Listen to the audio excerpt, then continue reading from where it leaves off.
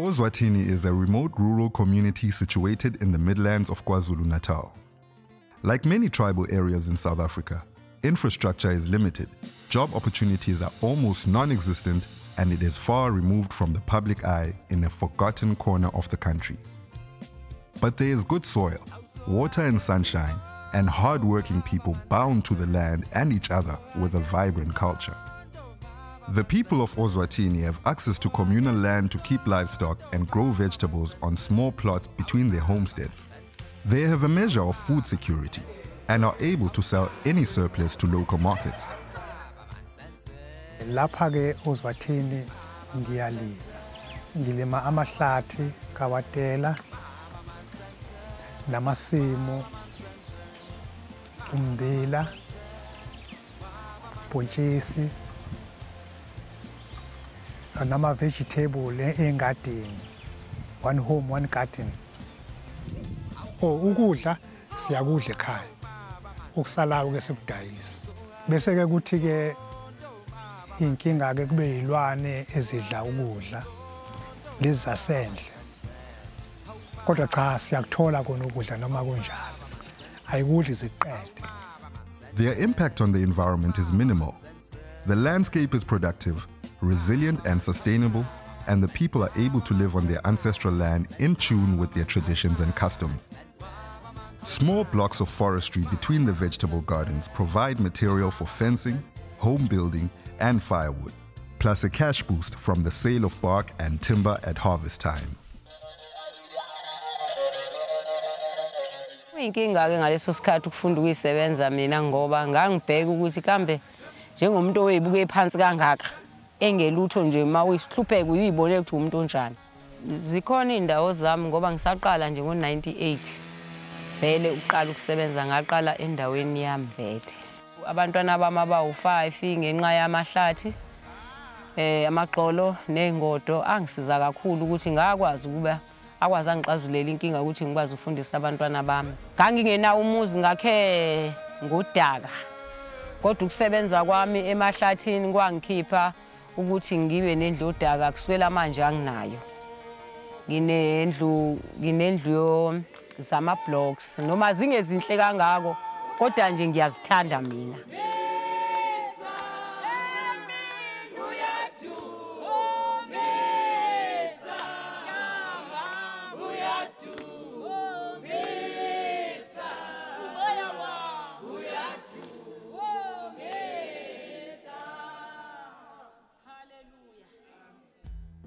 But life in Ozwathini has its hardships. It is remote, terrain is steep, roads are poor, and access to some of the necessities of modern life is limited. Most of the students will leave this area due to the challenges that we are facing in this area as a disadvantaged community. Most of them believe that the life is better in urban areas and the opportunities are better in urban areas. But the source of agriculture is here. And we all know that the natural resource that is soil or that is land is the one that makes all of us live and that sustains all the communities. This is a natural resource that is very important. If we can manage or utilize it effectively, it can retain that favor to us. In stark contrast, the large, privately owned commercial farms around Ozwathini are part of a different economy and land use model. They practice monoculture agriculture, mainly sugar and timber, replacing 90% of the natural habitat with their crops. These farmers have access to finance, markets, technology, and infrastructure, enjoying the benefits of participation in a modern economy. Their operations are becoming increasingly mechanized, thus limiting the job opportunities that they sustain. So, why then are the rural communities like Ozwathini, where the landscape supports many people, left to struggle on the fringes of the economy, with inadequate government support and poor infrastructure? Why do global certification schemes find it easy to certify the monocultures as sustainable, while they are unable to certify areas like Ozwathini? When will the powers that be recognize that places like Ozwathini offer solutions to many of the problems facing Africa?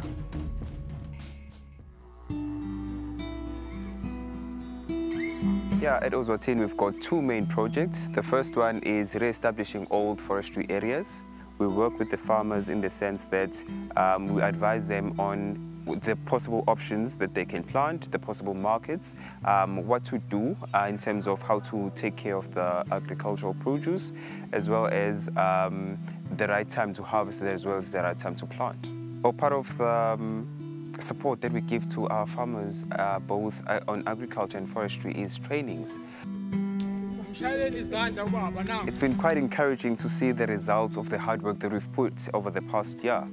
We've seen people that previously had not so good quality vegetable production.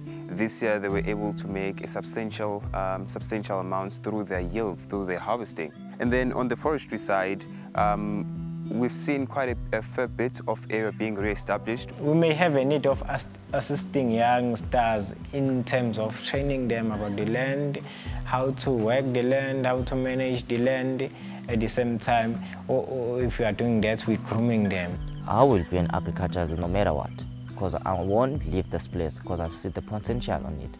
So I'm going to use it for planting it as well, or those stuff, slow by slow. I think maybe God will be the one who will help me to reach my dream to come through. Project Ozwathini is about exploring the kind of support and interventions necessary to maintain and strengthen this way of life in the rural areas of South Africa, by improving agricultural practice and market access and empowering people to take advantage of the opportunities available.